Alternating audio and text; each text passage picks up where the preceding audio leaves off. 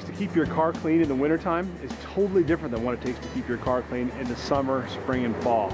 You get all kinds of weather. You get salt on the roads, you get acid on the roads. There's all kinds of things that you want to get off your car as soon as possible. The video that I'm about to shoot is going to tell you exactly how to keep your car looking good all winter long. We're going to start with Libby's totally trashed out Volvo. She loves to go skiing. She's gone skiing twice since our last car wash. She is actually the assistant producer to this video. And just so happened when I saw her car, I said, this thing is perfect. We're going to use your car. And she, of course, was game for it. So we're going to walk you around the car real quick just to show you how much muck there is. Then I'm going to show you what we're going to use to get her car back to gray. Well, Libby came through for us with a really, really thrashed car. So check out the amount of grit. There's been gravel on the streets, there's been salt on the streets, and there's been magnesium chloride on the streets since the last time Libby's washed this thing. So if you take a look at all of the dirt accumulated in the wheels here, the tires, in every single nook, in every cranny, there is a ton of dirt in there. The back of the car is always where you're going to get a lot of dirt accumulated, no matter what kind of car you have. That's just the way the air comes up and goes. So the back, you want to spend lots of extra time with the wand, making sure that you're really knocking all that heavy crud out. Another thing, in the wheel wells, this thing has so much junk and crud and dirt in the wheel wells, you want to make sure and get that out. That's either salt, gravel, or mag chloride, which can hurt your car. Spend time really slowly blasting that out. In every crack, in every crevice, there is going to be a ton of dirt that's down inside and you can't even see it.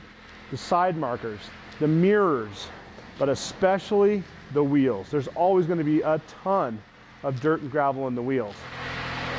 Last part that I'm going to go ahead and show is the front of the car. Now, of course, whatever's kicked up by the car in front of you is going to be in the front of your car. Make sure you spend a lot of time blasting all the dirt and the crud out of the front of your car. Okay, now before we start washing the car, one of the things that we always like to do first is prep the wash bucket. And you want to make sure you have all the stuff you need. So you're going to put a few things in the car and bring it to the car wash. One of them is going to be a bucket. If you have two, bring two, it's even better. Keeps the car cleaner while you're washing it. Now, I also want to make sure that I have the brushes for both the tires and the fenders, for the nice wheels. And then I want to make sure I have some wash pads. I want to make sure we have the car shampoo. This is the new 36-ounce size, by the way. Very, very beefy. I want to make sure that we have our green wheel cleaner, our all-purpose cleaner, and a bottle of our detail spray. These are all things that you're going to use to get the car clean. Once you're done, you're going to want to have a couple of drying towels. Now, you can also use one of the blasters, like an air compressed air, but typically at a car wash, it's going to be really hard for you to find power. So realistically, you're going to use more towel, less compressed air, so I brought 2 towels today. Also, no thorough car cleaning is complete without the turbo stick. So this is the way to clean the backs of the wheels really easily without having to take my gloves off. So I'm going to go ahead and set up the wash bucket first, and then we're going to go ahead and push start on the wash. Okay, here we have 2 wash buckets, and in the bottom of both wash buckets, I have the grit guard bucket inserts. See the grit guards in there? What these little grit guard bucket inserts do, these guys have fins on the bottom. This keeps the water from agitating in the bottom of the bucket. When you're washing your car in the wintertime, there's going to be a ton of grit and dirt on it. You're going to want to use grit guards for sure for all of your winter washing. It'll reduce the amount of scratching that happens to your car when you're washing your car after a snow or any kind of weather condition. So both buckets have these. Keep my gloves on every moment I can. And then I'm going to put 1 wash pad in the bottom of each. Now I've got 2 sizes, my jumbo and I've got my small guy, my standard wash pad. These are both super, super soft and nice. I don't use the merino wool wash pad for winter washing on my winter drivers. I keep that for summer, spring, maybe fall washing only. Now, I've got these in both. So what I'm going to do, I'm going to blast car wash soap on both wash pads. Now, car shampoo is thick, it's very, very sudsy, and this is how much I put on each wash pad, okay? So, when you're filling up your wash buckets with water now, I know there's going to be a ton of suds created, so I'm going to stand back a little bit to make sure that I don't get suds all over me filling up the buckets. Now, there's always a coin-operated car wash in your neighborhood, and ideally you'll have one that takes credit cards. Now, debit cards is what I'm going to use today, but using a debit card to wash your car makes it so much easier. You don't have to sit there and go back to the change machine and get more and more and more. So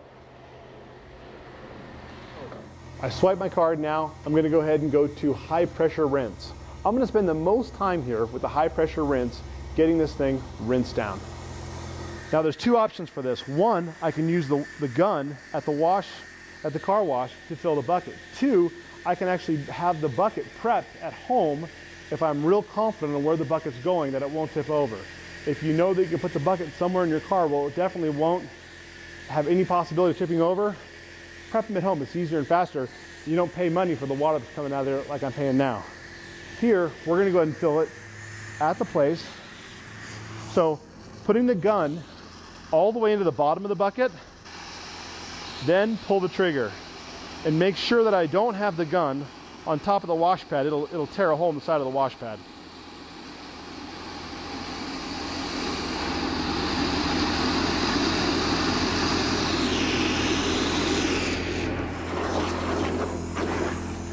Okay, now this part's very important. Now I've got that bucket half full. I'm going to take my other wash pad, put it on top of the other one, and get it down in there. This way I have plenty of soap on both wash pads.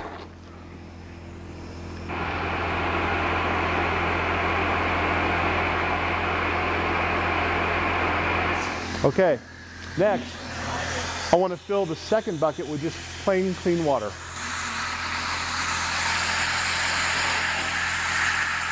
So now I have a soapy bucket, 2 wash pads, lots of soap in them, and I've got 1 totally clean bucket of water. At this point, what I'm going to do, I'm going to go around and I'm going to clean all 4 wheels and wheel wells, and then I'll come back and we're going to blast the car down and wash it. So here I go. It's going to blast the wheels off first.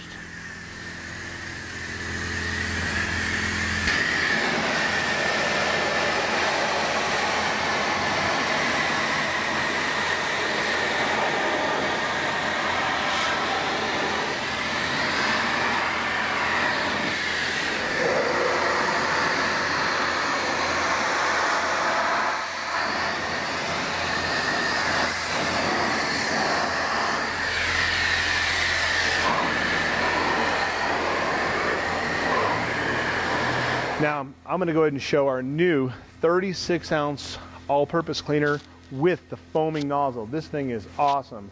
And I'm going to go ahead and blast out the wheel wells and the tires. The same go-around.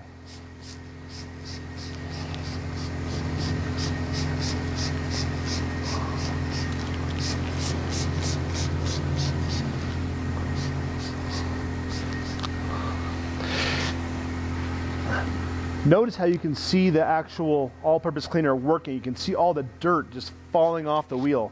That is what a foaming sprayer does. It leaves the product on the surface you're cleaning versus just spraying it on where it can run off real easily. Now, I'm going to go ahead and use the fender and tire brush to go ahead and knock down both those things, the fender and the tire.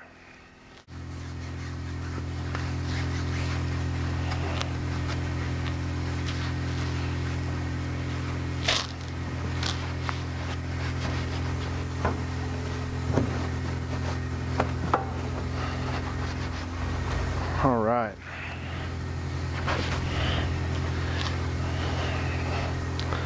Okay, I'm only going to take 1 bottle of product around the car at a time.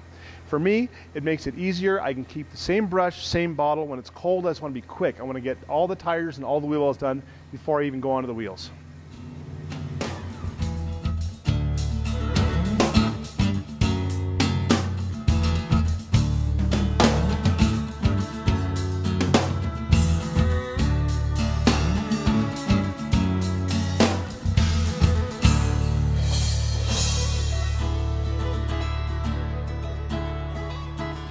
after I've used the brush, I always want to make sure and rinse it out. If it's filthy, rinse it out after every wheel. If it's not terrible, you can rinse it out after you're done doing all 4. Now I've got all 4 of the tires and the wheel wells all rinsed out. I went through them with all-purpose cleaner. I blasted them out with the tire and wheel well brush. Now I'm going to use the green wheel cleaner and the new foaming sprayer to do the wheels.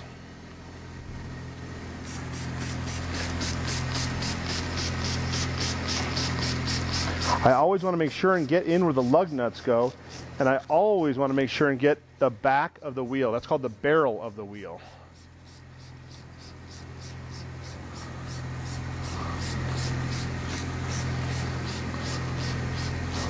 The foaming sprayer on the green wheel cleaner is awesome. So this tool goes into the back of the wheels and gets the entire barrel clean. Gotten the entire back of the wheel with the exception of behind the calipers. That's the one spot I want to make really careful that the turbo stick clears. If it doesn't clear, I'll do all 4 wheels to one spot where I can't reach, then roll the car forward or backward about 12 inches and then get that last spot. I'm also going to keep the turbo stick lubed up with green wheel cleaner. Makes it work all the better. So now for the face of the wheel, we're going to use our Boulder Blonde bleached boar's hair bristle brush. This thing is a Cadillac of all brushes. It is the best you can buy. I'm going to get it, start by getting a little bit wet. I'm going to blast it with green wheel cleaner, press a little bit more green wheel cleaner on the wheel, and then I'm going to do the face of the wheel.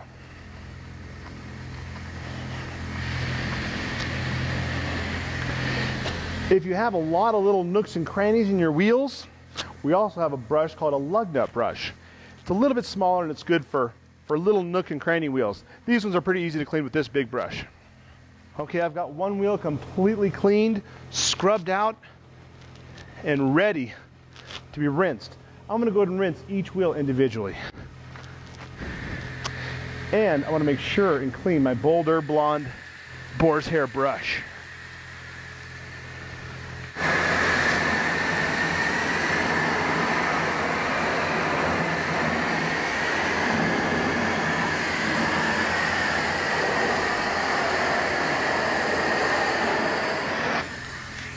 All right, we got one wheel down. I'm going to go ahead and hit the other 3, blast them off, and then I'll be back to wash the outside of the car.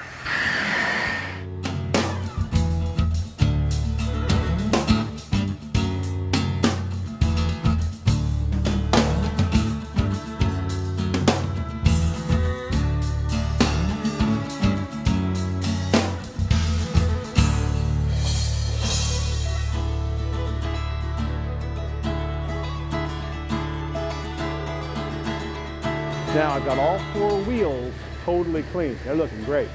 So now I'm going to go ahead and blast all the dirt, all the muck, all the salt, all the gravel, all the snow, all the mud. I'm going to blast it off. This is going to be the longest part of the process because I really want to make sure that I get all the junk off the finish before I wash with a wash pad. I'm going to start in the very front of the car where usually the most dirt is stuck.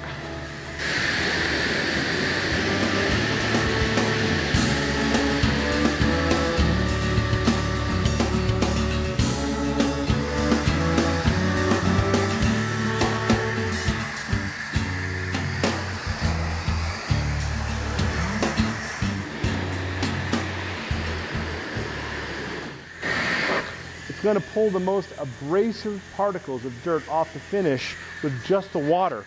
Watch how much dirt is stuck inside of this molding right here.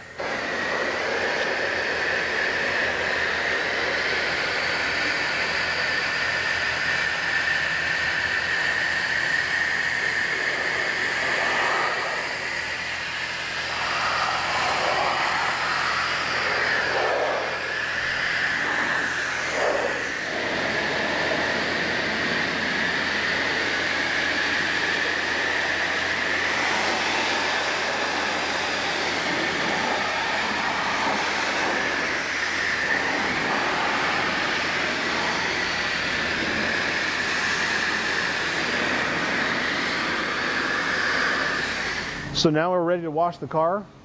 Thank goodness this place has warm water coming out of the wand, because I've got a nice warm bucket of soap now. So if I did prep this thing at home, remember, both our buckets all have a finishing lid, which will hold all the water. It won't spill anything out as long as it doesn't tip over. So if you have warm water at home, fill up buckets at home, bring them. I've got warm water here. Time to take off the gloves, get a little chilly, but the water's nice and warm. That's great. So I'm going to use the jumbo wash mitt first. I'm going to go ahead and just start from the top, work my way down to the bottom. Remember, the bottom of this car, even though we use the really high pressure wand to clean it, it's still going to have the most grit. So washing everything else above the middle of the door line, from the headlights up first. Then we're going to come back over and wash from that point down later. Now I can see some dirt in the wash pad. Look at that. Just from washing the little part of the car. Now it's time to come back over to the wash bucket, dunk that in, rub it on the grit guard so we're clean again.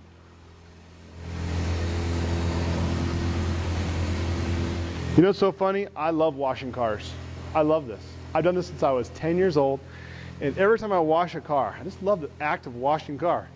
This is therapy. Therapy you get all winter long. I've got the entire car soaped down from the midsection up. So that means I've got the least dirty part of the car washed. Now, I'm going to use the smaller wash pad, the standard, and I'm going to start up here. I'm going to go around the entire car doing the bottom. I'm probably going to have to clean this wash pad over the grit guard several times doing this car at this point in the winter. So remember, keep looking at your wash pad. As soon as you see dirt in it, go back to the wash bucket, dunk it in, rub it on the grit guard so that you've got a clean pad to go back in the car again.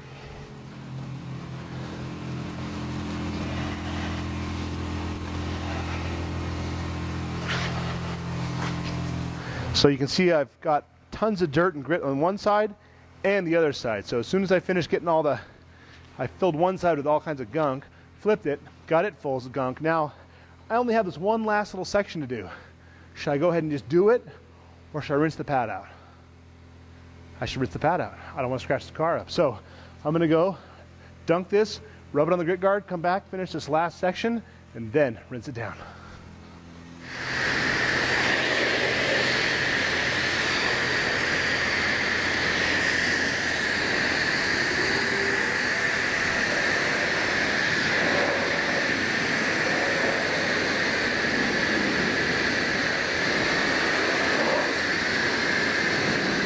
Okay, last thing we're going to do. You have selected low pressure spot-free rinse. You hear that? We've selected low pressure spot-free rinse. That means I've got totally clear water now, totally pure water that won't water spot. I'm just going to rinse it down real fast so that I don't have any hard water coming out later.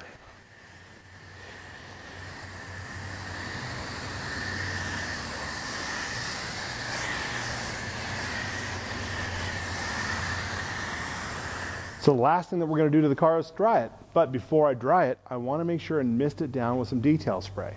I always bring a 36 ounce with me. It's a jumbo way. I hate running out. And since we're not going to use any compressed air to blow all the water out of the cracks and things, what I'm going to do, I'm going to pop the hood, pop the trunk, let the water at least run off those, and then come over with not one but two microfiber drying towels and dry it down. So I typically like to start with the glass first because I want a perfectly clean glass, and then I'll do the rest of the car. So watch now how I do the detail spray. It's a real fast, I run around the car basically, it's going splam, splam, splam, just popping the detail spray at it, and that'll make it shine up nice, and it'll make it dry easier.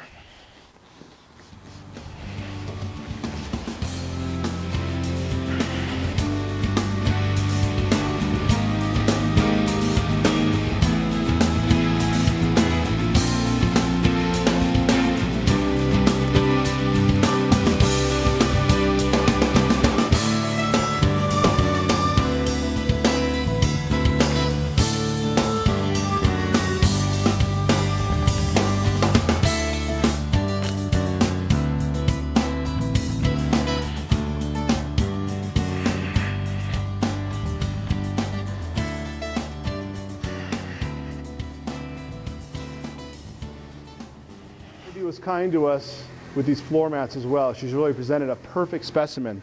Using our all-purpose cleaner with a foam setting, blast the mats down first, and then I use the tire and fender brush, it's more aggressive, and it seems to do the trick for getting all the real nasty crud out of the floor mats.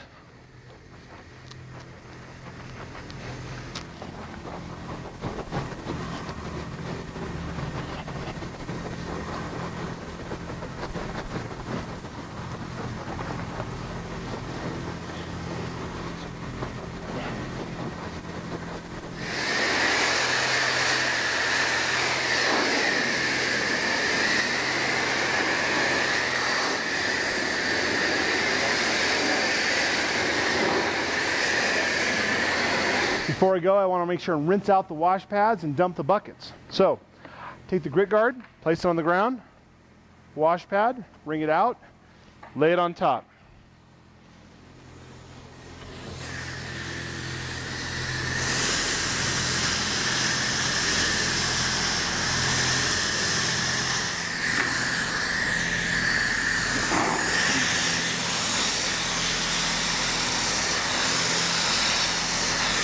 All right, excellent. Libby made out. Her car looks fantastic.